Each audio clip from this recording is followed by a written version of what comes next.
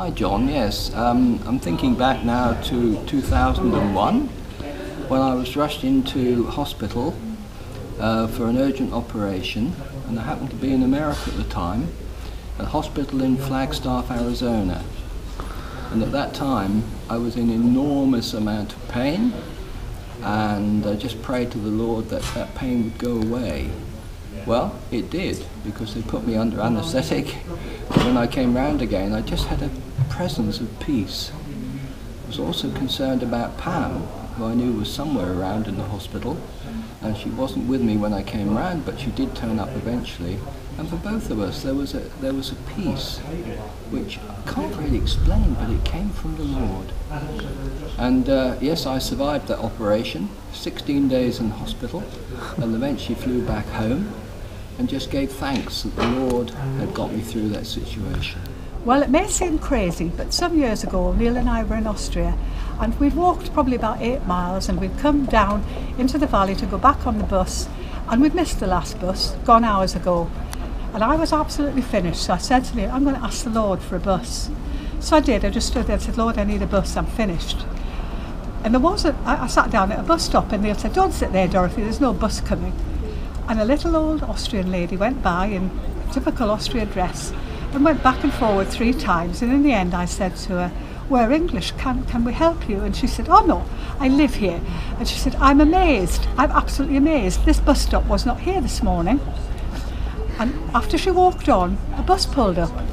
So Neil and I got on it, and would you believe it dropped us right next to our hotel, and nobody else got on it for the full journey.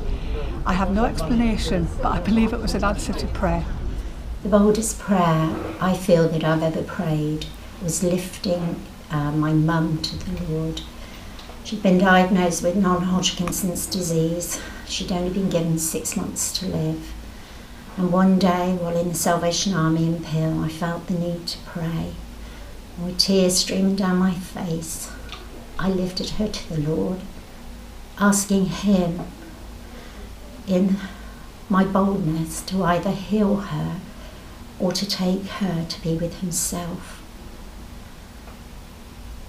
It was quite a traumatic time, but I felt then as I prayed the lightness of spirit, and the heavy weight that I had on my shoulders was lifted, and I knew then that the Lord was in control. 6 weeks later, my mother went into hospital for another lymphogram, and they couldn't find a trace of cancer in her body. So in my boldness, the Lord blessed and answered the prayer. She continued to have checkups for the next 10 years, and then she was discharged, and this was all 40 years ago, but it still has the effect of making me realise just how boldness in prayer can bring relief, healing, but also closer to our Lord Jesus Christ.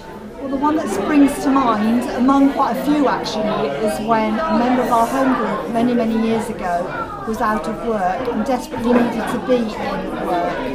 And so, in not so many words, I said, come on God, this guy needs a job. And next week he was back in work.